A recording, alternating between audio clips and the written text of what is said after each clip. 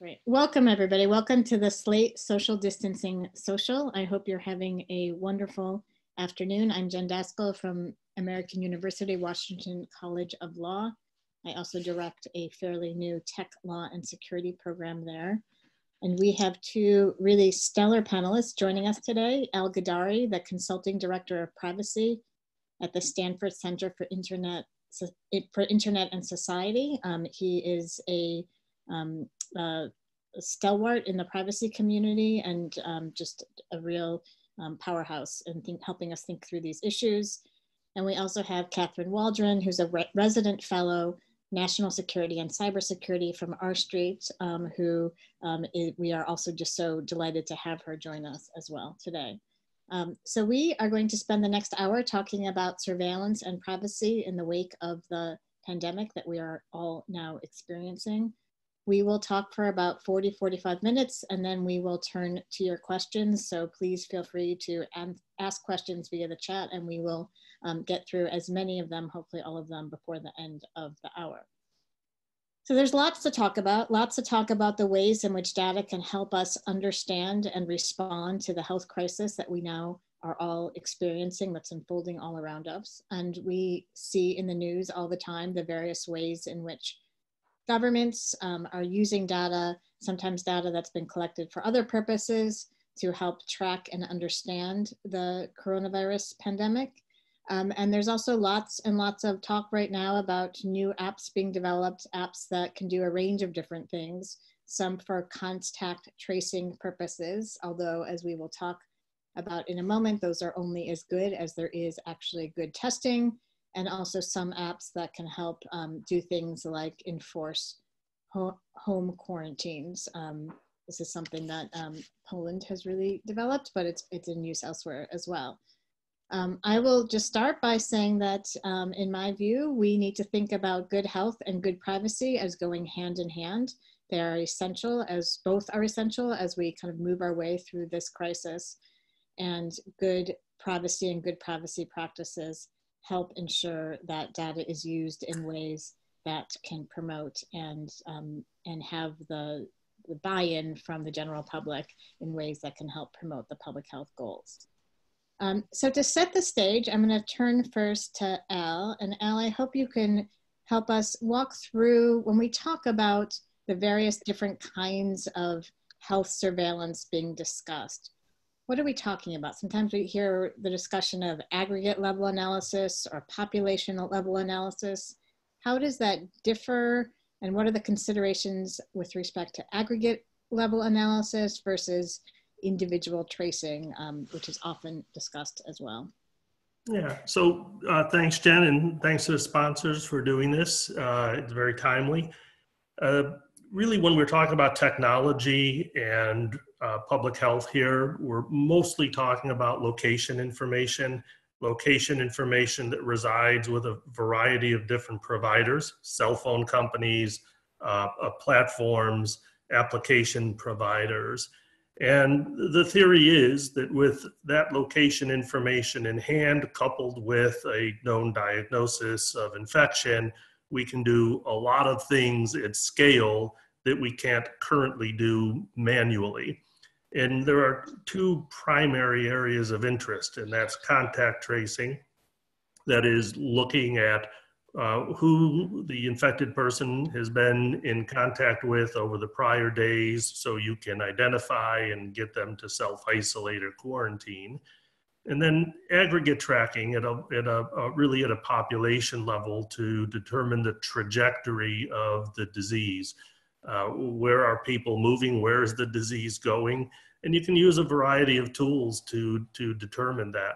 They all come with various levels of privacy risks, and obviously at the individual level, it's more intrusive than it is at the aggregate level. None of these things we're talking about are truly anonymous, because none of the public health activities that are necessary can be anonymous. You start with the public reporting of the illness by the local healthcare provider.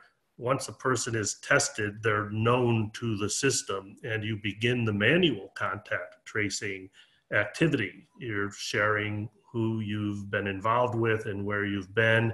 That information is making its way up the public health chain into the hands of public health authorities at higher levels, ultimately the CDC. And then from that, we're extrapolating data in the traditional way to look at tracking. So obviously a lot of flaws in the manual process. It's resource intensive. It's difficult to verify. Memories are only so good 48 hours or 72 hours past. And so the notion that you can use the technology of location information and extract it in a way that fills those gaps, makes it more reliable and actionable quicker and more effectively, it is beguiling. But of course, it comes with a variety of privacy risks. Great. So just to follow up on that, and Kathryn, I'll turn to you to weigh in a little bit. It sounds like a lot of what you were talking about falls within the category of individual tracing as opposed to aggregate level analysis. So, you know, if we look at what some of the companies are doing, some of what they're doing is taking data that they already have to provide kind of maps of how well people are doing with social distancing, for example. And that is done on an aggregate level without necessarily tracking particular individuals. What I heard you primarily talking about, Al, was contact tracing, which does involve individual tracking of individuals. You have to do that in order to do the kind of contact tracing to provide the particular health benefit that kind of program is trying to achieve. Now you mentioned, Al, location tracing. Kathryn, I wonder if you could talk a little bit about some of the apps that are being developed and we all know that Google and Apple just made a big announcement this week about some of the work that they're doing. If you could talk a little bit about that and the possibility of doing proximity tracking as opposed to location tracking, and what's the difference between the two terms? Mm-hmm. So when you're trying to automate this contact tracing, which has previously happened manually through asking people who they remember meeting, when you're trying to do that manually, you want to know where the person was, or technically you want to know where they were. And so there's a couple different ways to do that. You can try to get the information by knowing the location they were. And then, as Alice said, there's a variety of different ways to determine where a person has been geographically. Or as Google and Apple are trying to explore with their new the new tools that they're developing and the apps that some of the countries overseas, Singapore have developed, is you can try to use Bluetooth to see which devices have been near your phone. So the approach that Google and Apple are taking is that they hope to build a set of tools where your phone would create a log of all of the other phones or devices that you have been within a certain number of feet during the past 14 days, which is about how long it takes for symptoms of corona to manifest. And so your phone would create a log of every other device it's been near. And then if, for example, you were later determined to be positive, to test positive for COVID-19, you could send out an automatic alert to let every other device know, and then they could trigger a notification to tell people in question. So this way, people who, you know, you maybe don't remember passing on the street at all, people that you don't, that you didn't have any sort of, there's no way that you knew their information and could pass it on with manual contact testing, tracking, they could still be notified. And this is viewed by a lot of people as a little less invasive because the Bluetooth doesn't actually track where you were.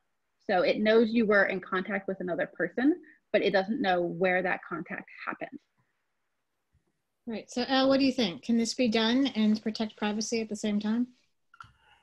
Sure. So the benefit of the Google Apple approach is it's decentralized, and that is that none of the data resides with a government agency, and it is close to anonymous as you can get technically. So there are some potential weaknesses or flaws that people have identified in using Bluetooth from a security perspective, but on balance, those risks are pretty small. One I've heard said repeatedly is there's a false positive risk of doing that, you might see your neighbor through a wall 6 feet away and you've never come in contact, and that's considered a false positive. But knowing your neighbor has it in your apartment house, for example, is actually a good thing, not a bad thing. So, there are some potential security issues, but by and large, the decentralized approach is about the most privacy protective approach you can take. To juxtapose that against what others have opposed or proposed, Singapore, for example, is a centralized approach, so that information from your Bluetooth device is held by a governmental agency. The Europeans are in a debate right now between whether it's a centralized or decentralized approach that they want to take. But the beauty of the Google Apple approach, in my view, is it's a platform level approach that works in the operating system itself to permit interoperability across both types of devices and operating systems at a scale that can reach 3 billion people.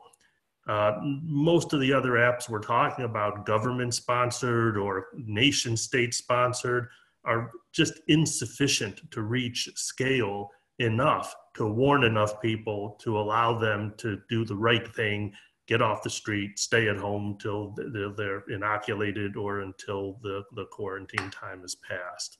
So I think it's about the best you can achieve using any of the location technologies while protecting privacy. And there are a couple of apps and approaches out there, because remember, ultimately, the Google Apple approach is to create an operating system level, a platform level. It's not the app itself. Those apps will be developed by the various states and agencies that use it, and working with Google, you'll download that from the Google Play Store or the Apple Store and install it on your device. And so, you're going to get, if you're infected, a token, you're going to get an indicator from the state in the app that says so as a result of your testing. And that's how we're going to broadcast. So there is still some concern that your individual status is known to the state, but as I said at the outset, it is already known to the state because you've been tested. So I think on balance, the privacy concerns are well outweighed by the benefit of this proximity testing and approach. So you talked about the fact that that different countries are developing different apps, different universities are developing different apps, different nonprofits are developing different apps. How does that, if everybody has downloaded a different app, how does that work on the Google Apple system? Will they be interoperable so that, or does everybody have to have the same app in order to actually get the relevant information passed on? Yeah, well, it won't work on the Google Apple system, and that's the intention. The intention is that those state authorities, the public health organizations, have the particular application for that purpose, and then users will download the state-sponsored app for that. It's not intended, at least as I understand it today, it's not intended that an employer would be able to download it and use it with their employees, or that any group of organizations would be able to deploy it. You have to sign, you will be required to sign an agreement, just like any other app developer would have to sign. It'll be restrictive. It's not going to allow this application to pull other sources of location data out of your device. So the intention is very limited and short term, and the benefit is, again, separately, that Google will remove this app when public health declares the emergency over. So the operating system level hooks will be removed at the end of the crisis. So again, the states, those public health organizations will be required to sign up for the access, and then the app they push to users at the end of the day It'll be what you'll need to sign up for as an individual to share it. And it is an opt-in approach. If you choose not to do it, you're not at this point able to be required to do it. What happens when, just back to you for one more question on this, what happens when people cross borders? So less of an issue in the United States, but think about Europe where people are moving, eventually people will be moving back and forth with regularity. Will the contact tracing work across borders, or do individuals who cross borders have to download the relevant country app for each country? So it's a great question. I don't know the answer to whether you will need multiple apps for each state in each country you're in.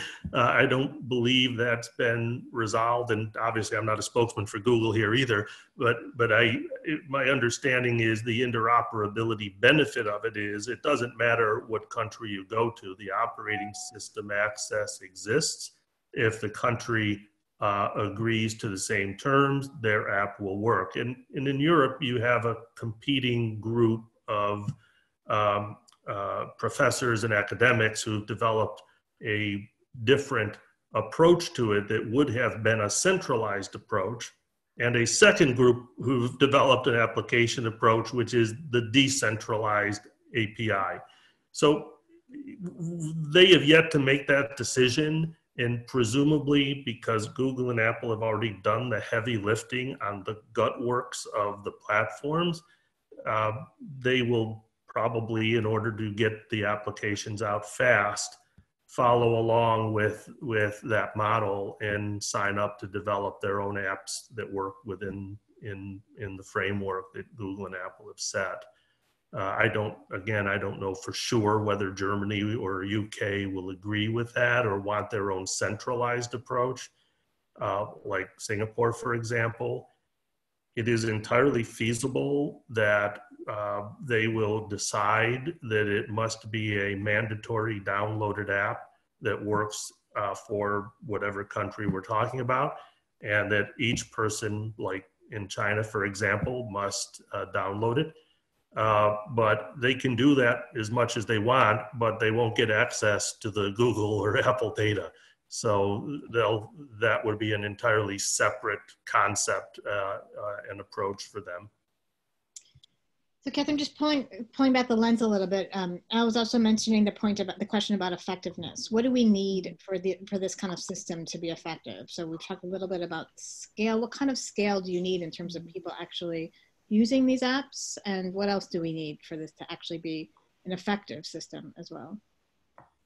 So there's a couple of different things you need in order for the system to be effective. The whole purpose of the app is that it's scalable on a level that manual contact tracing isn't. But in order for the apps to work, you need a significant number of the population to buy in, to say, yes, I am willing to download this on my phone and I'm willing to use it. And then you also need to have widespread testing.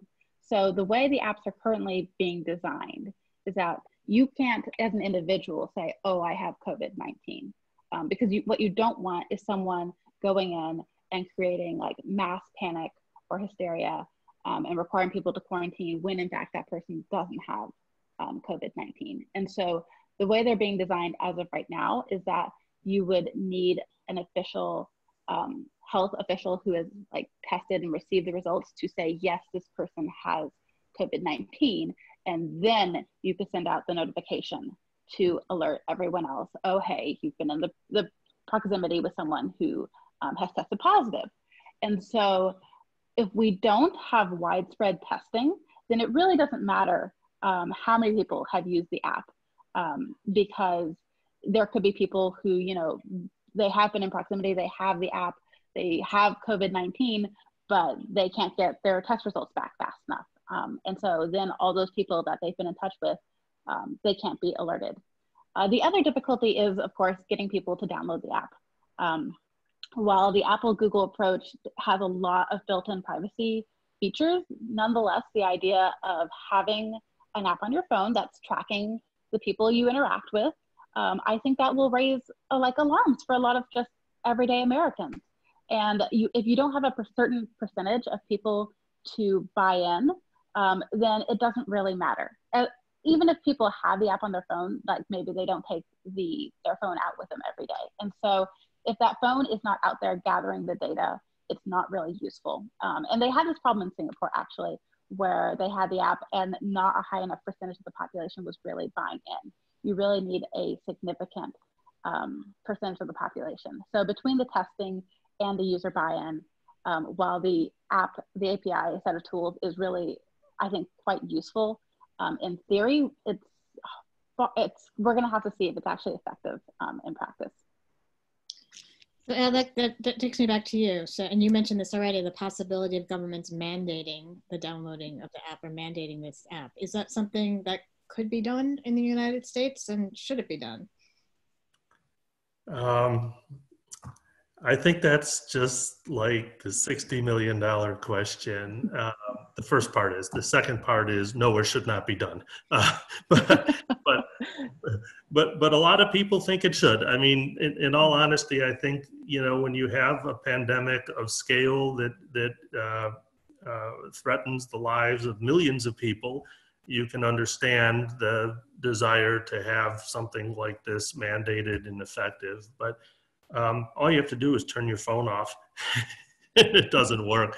Yeah. So I think mandating it would be revolutionary in the sense that people just would not stand for it. And it's a red line, I think, for a lot of people.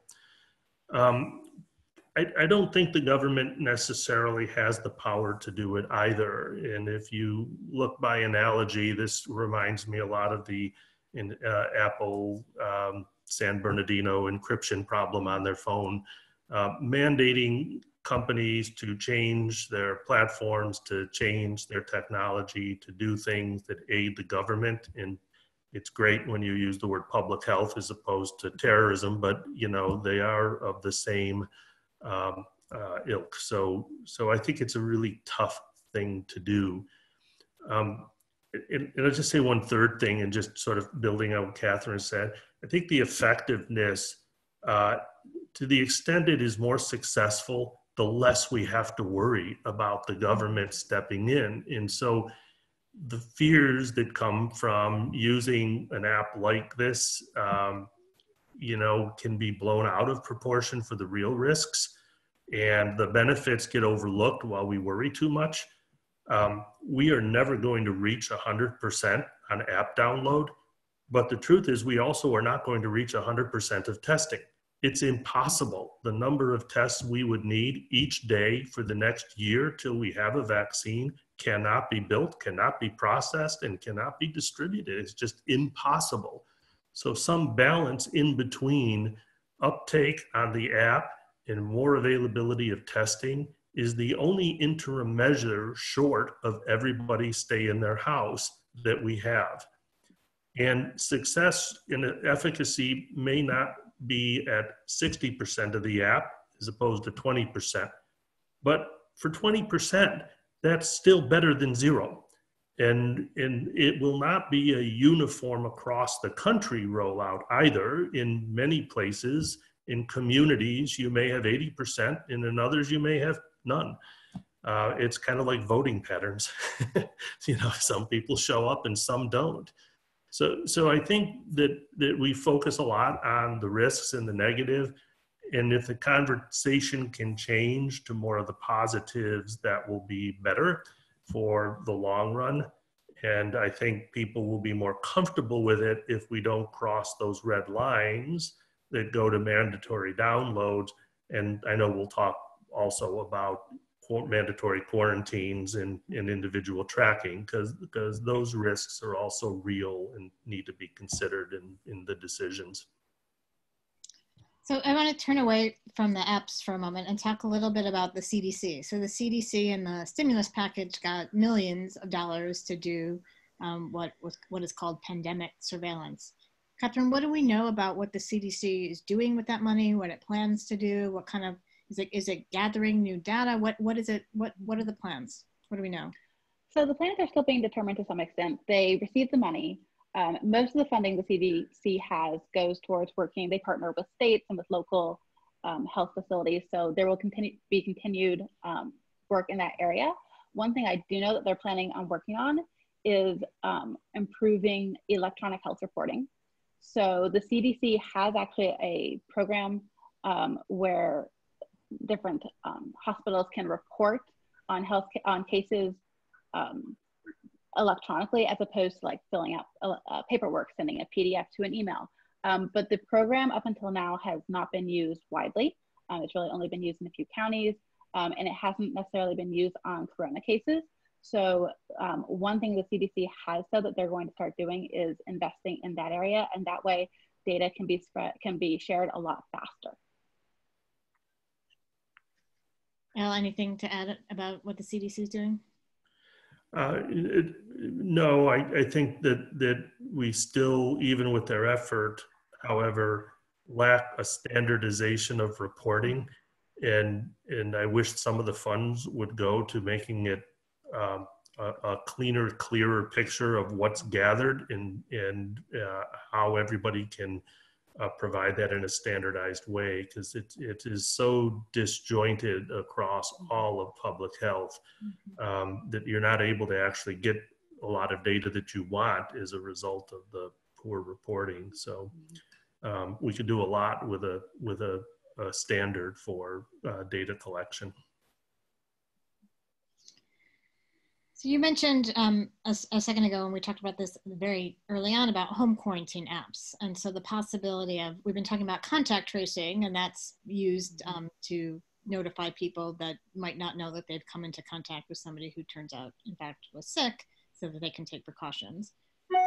There's another question about what about situations where people are ordered to be quarantined because they tested positive, or as is the case in some states, out-of-staters are being told that they need to quarantine when they cross the borders into another state. What about the use of apps to enforce that? Poland, as I mentioned before, has a home quarantine app where individuals have to, at various points in the day, randomly, or not randomly, but they're pinged and they have to upload geolocated images, photos of themselves, establishing that they're at home.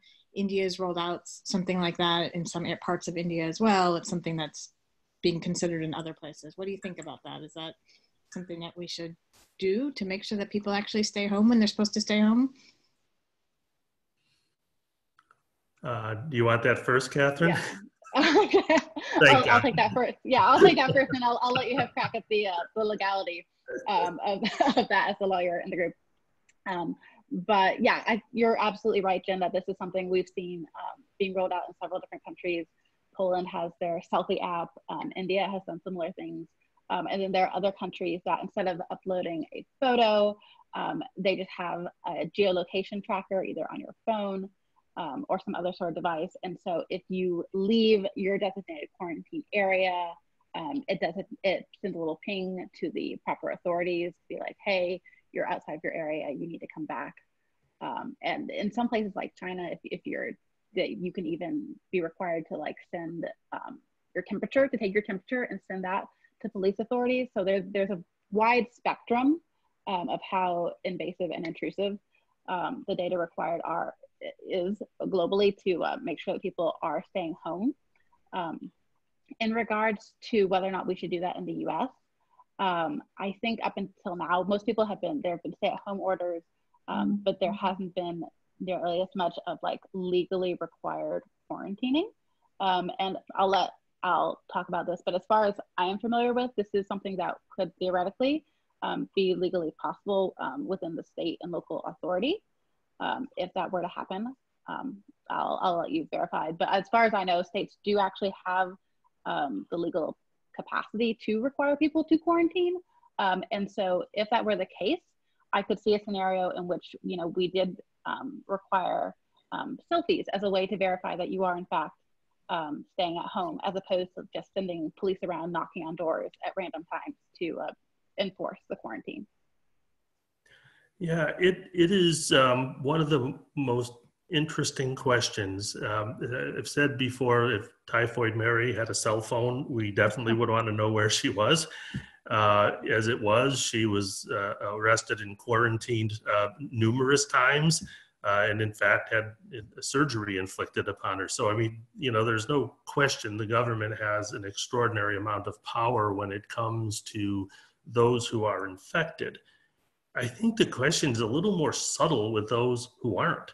and those we don't know. And so it isn't really all that clear, as broad as the governmental powers are, and as well as they've been expressed in cases in the Supreme Court and in state courts for 150 years now. It isn't so clear that you can interfere with the rights of those who do not have a diagnosis and force them to stay at home. I do think the powers are broad. So yes, and so then the question becomes, would you rather have a technical means of ensuring those who are subject to quarantine remain at home while everyone else has some freedom because they aren't subject to that? Or would you rather everyone stay at home? And I think that's going to be the tension we'll have to deal with. And the state powers here, I think, are also broader at the state level than at the federal level. The statutory scheme at the federal level, has not been tested. We don't really have an array of court opinions looking at the exact language and its interpretation vis-a-vis what states have the authority to do. So I think we may end up with this interesting tension between how various states approach it. And as we know, we are pretty well split in the philosophical views. Is some states refuse to close their beaches during spring break, but quickly close their highways to prevent people driving from New York into the state. So I think it'll be a really interesting question as we go along. And then there just isn't a definitive answer, but fear the power because it is great. So let's just talk about the Fourth Amendment for a second here, if we can. If we are talking about criminal law enforcement, we all know that the police can track individuals as they're moving freely through the streets. They can come and knock on your door and ask you all kinds of questions, and that's fine. That doesn't implicate the restrictions on searches and seizures they have to be reasonable. But there's a dividing line, so the police can't search your home or set up some sort of surveillance system in your home without a warrant.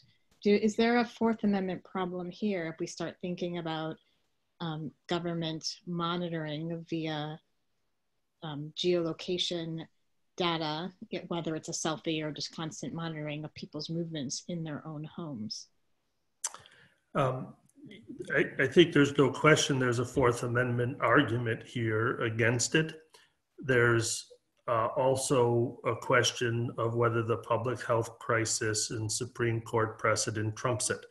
And no pun intended. I think it's unclear whether or not the very, very broad language in the trilogy of cases, starting with Gibbons coming forward, actually stands for the proposition that some of those constitutional safeguards fall aside in a public health crisis, like a pandemic. The problem is we don't have cases that tell us in specific examples whether that's so or not.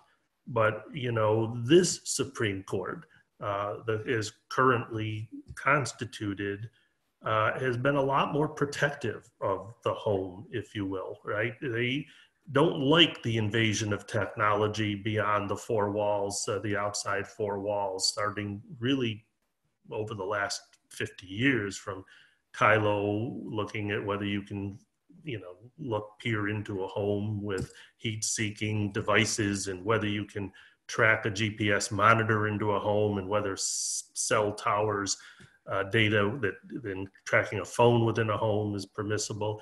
And the trend really over the last, couple of decades has been what's in the house survives many of the efforts of law enforcement to invade the home for whatever the stated purpose.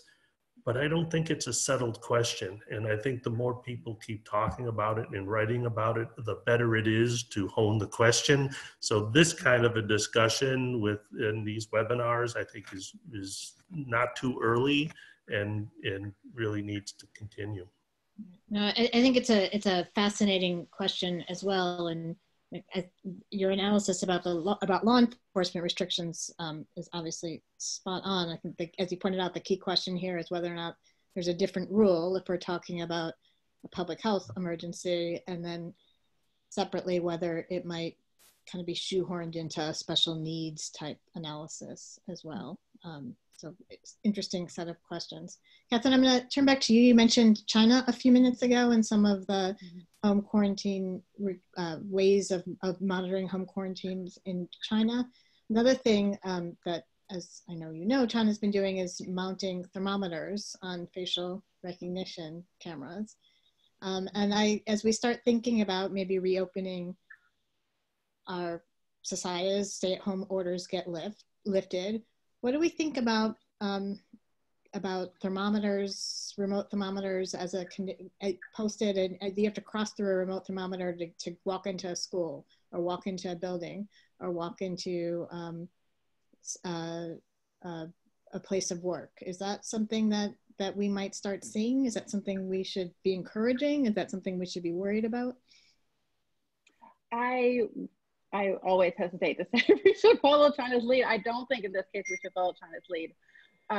It doesn't surprise me at all that China has, mounted these thermometers, which they've actually had thermometers in place in certain areas for years. I know in the airport, they've had thermometers in place that I've walked past them myself after their incidents with SARS and other more regional pandemics there. And then also their use of facial recognition, which is fairly extensive. And one thing to note about China is that a lot of the apparatus, the surveillance that's currently in place, was actually in place before coronavirus was such a widespread problem. China has their use of surveillance and cameras is almost omnipresent, especially in cities. And so a lot of the infrastructure that they're using now to combat coronavirus was actually already in place. And so we're just seeing them really further use coronavirus as an excuse to further expand their surveillance apparatus. I think we should be kind of alarmed about adopting any similar tactics in the United States. Certainly, I could see where people might, feel better, but once again, you have to ask where would that data go? Who's going to be like, suppose we require people to submit, their to take their temperature and submit that to a database to check that every day. Where is that data going to be held? What would happen if someone were found like out in public to have a slightly elevated temperature? I could see examples where that could lead to all sorts of social shaming that we should be wary about. So I'm not necessarily an advocate of adopting similar stances here in the US. What do you think? Could you have a system where you took somebody's temperatures, they walked into buildings, and it was retained for the 30 minutes, 15 minutes that you need to notify somebody, and then destroyed? And would that satisfy the privacy concerns and help keep everybody more safe? Yeah, I think again, it's the question of who, because if it's the government doing it, I think you'll have, some significant pushback. If it's the commercial management company for the building, in downtown New York or Seattle or whatever city, I think you have a different set of privacy issues. But as a matter of anonymous temperature taking as you enter a building, just like a metal detector as you go through it, I think we are undoubtedly going to see those efforts. You already have that happening in nursing home facilities, for example. The staff that comes in to cook or do what they're doing are being, tested as they come in for temperatures. People delivering medicine have their temperature taken. So I think that's going to continue and will probably grow. And even in some federal facilities, I could see steps like that being taken. But again, how long, who keeps the data, what do they do with it? These questions then devolve to existing privacy law. I'd feel better about doing that in California than I would in some other states, probably with the CCPA and CalEPA in place.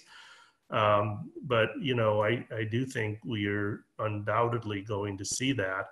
And it's probably going to be pretty widespread until we actually have inoculation or a vaccine where we can solve the problem. So for the next 12 to 18 months, if we're ever going to have schools open, I think you're going to have some manner and means of making sure the teachers are not carrying. Let's turn to this question of immunity certificates. We've seen a variety of countries talk about, Germany, the UK, talk about the possibility of, once there's sufficiently widespread antibody testing, that some people would be given basically certificates saying you're clear, you get to go and participate, you get to go back to work, you get to travel, you get to do all these things. Is that a road that we should go down as we think about trying to reopen the economy more safely? Are there concerns about that? I'm going to turn it back to you again, Kathryn. What do you think? I think there's a couple things we need to keep in mind as we pursue this potential avenue. One being working out the kinks with antibody tests, which as of right now are still being worked through. There's some question about, say, antibody production in people who were asymptomatic. There's some concern about people who had coronavirus, got better, but are actually getting it again. There have been a few cases where we've seen that. And so the first step is technically making sure that antibody tests actually do prove that a person is essentially safe to release back into society. But then there's also, I think, a social question, which is how would immunity certificates, would it create social rifts essentially in society?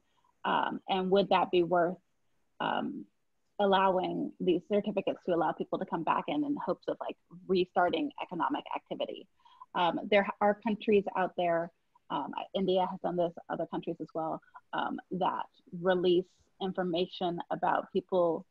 far more information about people who test positive for coronavirus in the US. So we've there in India, I was reading an article about Southern India where they released the addresses of people, not the names, but the addresses of people who had tested positive for coronavirus. Well, as you can imagine, if you have the address, it's not that hard for neighbors to figure out and release information about who actually has coronavirus. So I could see some, and then there was public shaming that ensued. So online, you'll see people who are bullying each other because so-and-so brought the coronavirus into the neighborhood. And so you want to be careful with immunity certificates that you don't create a similar sort of negative backlash against people who don't have immunity certificates as well. And so I think that is something to be thinking about. Kyle, do you have anything to add to that? In the 1906 polio epidemic in New York City and Brooklyn, the health authorities nailed signs to the door outside, polio infected person inside, do not enter. HIPAA has an exemption for disclosure of directory information of related to disease. Does that mean they can publish a nationwide directory of those who don't have the disease? I think it really is going to be a tough question, and the application of those certificates will be even more problematic. If it's only used, for example, and issued to a teacher, and the school district knows that, and the teacher can go as a result, much less problematic. But if it's used to stop you at the border and not let you drive into a state because you don't have one, or not enter an airplane, then I think we're going to have a much different conversation about the benefit or utility of those and the constitutionality of those certificates as well. So to say that correctly, if you don't have the certificate, you can't get on the plane or you can't go. So depriving you of your rights because you haven't passed the threshold. And I'm sure there'll be the next question of whether those are exclusively digital and can be copied, and will we have deep fake certificates to worry about? So you know, it is an interesting new world of questions that, you know, each time you get a week further along in this debate, the next series of 10 very hard questions come up, and we have yet to really delve into the answers deep enough to know, because it's a very hard thing. So I'm going to start turning to some of the audience questions, and several of them are similar to one another, so I'll try to combine some of them. Please, for everyone who's listening, send your questions via the chat, and we will do our best to get to as many as possible. So I'm going to start with a question about the harms. We've talked a lot about the value of decentralized collection and the harms of government collection. So there's a question about what are the harms of government collection? Why are we assuming that that's something we should be worried about? Bill, I'll let you start. So I think we have a history, in particular after 9/11, where people found that reaction to the threat in the heat of the moment created systems that people viewed as very intrusive to privacy, that led to some individuals being wiretapped that shouldn't have been, some individuals suffering embarrassment or other deprivations as a result. And I think people don't want to repeat that experience. They'd rather have a more thoughtful approach and a balanced approach. I certainly feel like sometimes government overreaches, and when there isn't a clear, transparent roadmap for how the data could be used or would be used. For example, why hasn't HHS just simply published guidelines that say none of the data collected in the process of fighting the pandemic will be used for any purpose other than public health, and upon conclusion of this will be destroyed and no other agency will have access to it? Well, it's not hard. I just did it. Why isn't that the rule? Then you'll have trust. And with trust, you won't have these questions about, did the NSA dip into that data for some reason we don't really know or understand? What about the map of your movements over the past 72 hours or prospectively over the next 32 days? What other agencies had access to it? So I think those are the harms we're trying to avoid, and they're easily avoidable because there really isn't any purpose for any other government agency to have access to this data. I agree with Alan. I would just add, in addition to the concerns about which government agency has access to the data, anytime that you have like a large quantity of like a database along this scale, you also need to be concerned about what is the cybersecurity around this database, not only who could legally view it, but what sort of malicious actors might be out there trying to access the data illegally, and how much do you trust the government to implement the proper cybersecurity protocols? It raises an interesting question as well, though, about whether or not we trust the app developers. So the cybersecurity issues clearly are an issue when we create massive databases and we create new systems of collection wherever they're held. So do you have any concerns about that, Kathryn, as well, with respect to the private sector and information that they are collecting, or even information that's collected and held in a decentralized way on our phones? Does that solve some of the cybersecurity problems, or do they still exist? I think the decentralization, to answer the last part of that question first, the decentralization of the data does help prevent some of the concerns in regards to cybersecurity and other issues. In regards to whether or not I have the same reservations towards private companies hosting large amounts of my data that I do towards the government, the answer is both yes and no. Yes, absolutely. I think in the same way that, like, if that data is being held by a private company, you know, hackers and other malicious actors have the same incentives to try to get in and access that data. I do, however, think that, you know, if for some reason there is a breach or if there is misuse of that data by a private company, there are more legal and market recourses for punishment and incentives to prevent them from doing so. That doesn't mean that companies don't have the incentive, can't hide it in some way. I think there's been a lot of debate about how much we should trust large companies like Facebook with data in the past couple of years. And that debate has by no means been solved. So the concerns are still there. But I do think that there are recourses that aren't necessarily there with the government when it comes to being like, oh no, you did something we don't like. Let's find a way to either legally punish you or to withdraw market support, to have customers say, you know what, I'm not comfortable with that. I'm going to stop using your products, which you can't opt out to a different company when it comes to the government. I'll let you weigh in here. And you previously mentioned the CCPA. I'm wondering if there's lessons from the CCPA that apply to this as well, and if there's anything that this conversation tells us about the need for stronger federal privacy legislation as well. Mm. Yeah, well, look, I think, just to follow up with Kathryn's point, the government has sovereign immunity. Google and Apple don't.